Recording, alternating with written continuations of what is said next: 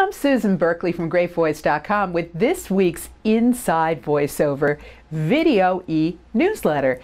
This week I want to revisit a problem that's on a lot of voice talents' mind, and it is the question of mouth noise. I've got some updated information, and I'm thinking about it because I'm about to go into the studio and redo my voiceover demo. So I want to make sure that I have as little mouth noise as possible. Now, there's a lot of stuff that you can do technically with microphone placement, and after the voiceover is recorded, you know, getting in there with the tool and removing the mouth noise manually.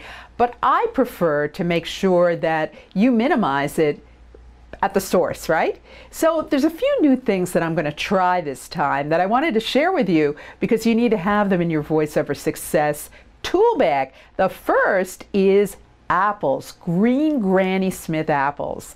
So bring them with you whenever you do voiceover. Sometimes the studio has it, but you know, you can't count on that. So stick a green Granny Smith apple in your purse or your backpack.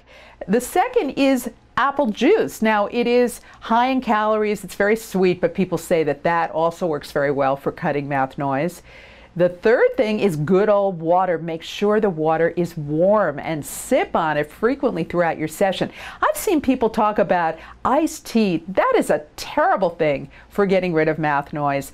It might have a short-term effect. It might cut through some of the phlegm, but the fact that an iced beverage is really constrictive to the muscles of speech, so I really don't suggest that. And the tea itself the tannic acid can kind of dry out your throat. And then the last suggestion is a humidifier. So in the summer we have the air conditioning blasting, in the winter we have the heat. All those things are really, really bad for the sound of your voice. So you can, in extreme circumstances, such as when you're recording an audiobook or doing a long session, actually put a humidifier right next to you or in the voice booth, and that's something you're going to want to bring with you to sessions as well, if it's that important. Don't worry about looking weird. You are the talent. You've got to do a great job, all right? I hope that helps, and I'll let you know how it goes.